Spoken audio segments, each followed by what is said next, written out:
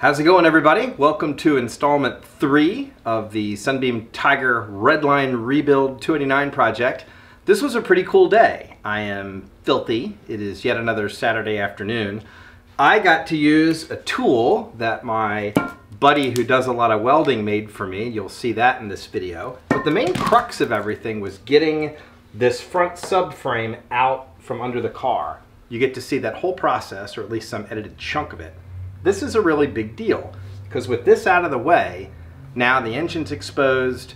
Now I can get to all the other stuff underneath it, like the motor mounts, like the exhaust, all that, to get it out of the way. So you'll get a chance to see all that today, and I hope that you're enjoying this process because I'm having a lot of fun taking this car apart.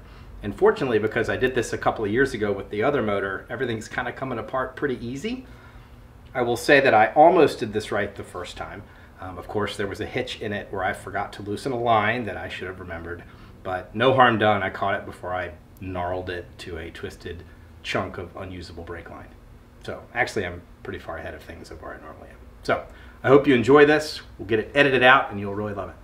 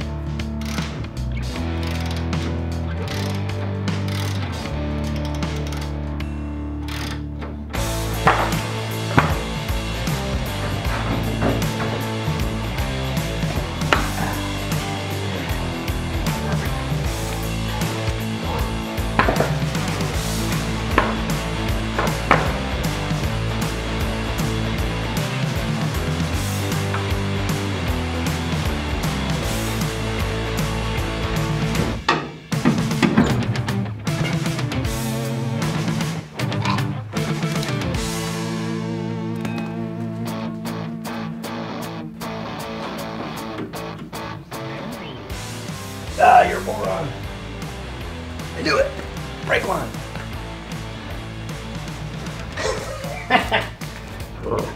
Always something. I got all those brake lines and I forgot one. That's all right. What fun is this job? You don't have to remake a brake line every single time you do it.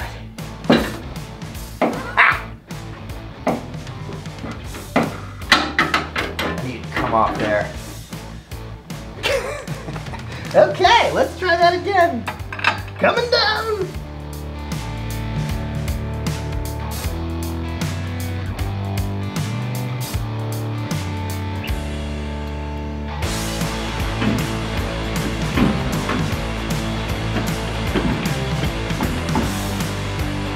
Yeah.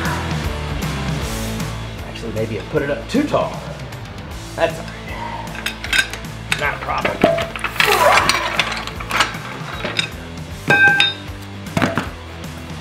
Too tall. Well, you can never remember.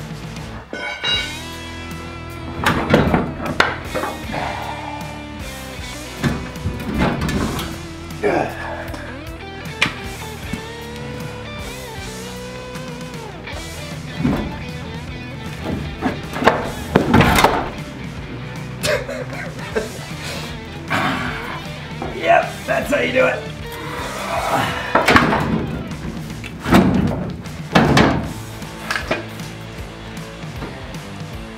To make my car taller. Or keep rid of these.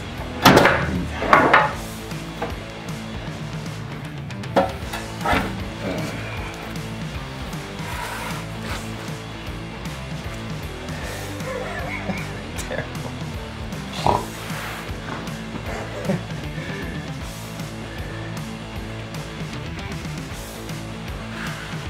That is the front subframe on the Sunbeam Tiger. As you can see, you got a brake line that you should really disconnect before you start screwing around with all that. I have disconnected the steering knuckle,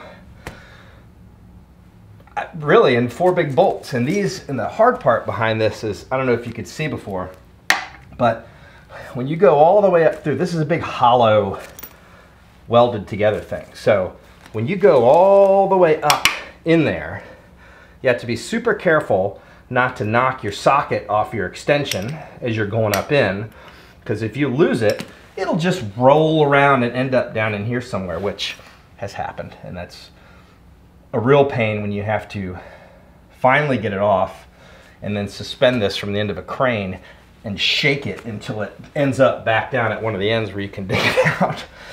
I've made a lot of mistakes over the years. Anyway, okay, that's out. We're still on jack stands. It didn't fall over. I didn't get killed doing that by myself. And I'm super happy. So that's a big chunk of work. Now I can kind of drag this around a little bit. I've got a hoist that I'll put on it and lift it up and move it around safely, so I'm not dinging it up, dragging it around. But anyway, yeah. So now can get to really easily pull the starter, pull the fuel line, loosen all the exhausts, move the downpipes out of the way, probably pull them. Motor mounts go in from the sides, so then you have to get a cradle underneath the motor, which I have. And then when you pull the motor mounts, bolts out each side, transmission cross member. Yeah, I gotta do the top side stuff. I got shift linkage out of the way, gotta do clutch fork. Yeah, there's still kind of a lot of work to do. But anyway, having that subframe out really helps open it up, and it's a big step. I'm proud I got that done. So, oh, happy Saturday.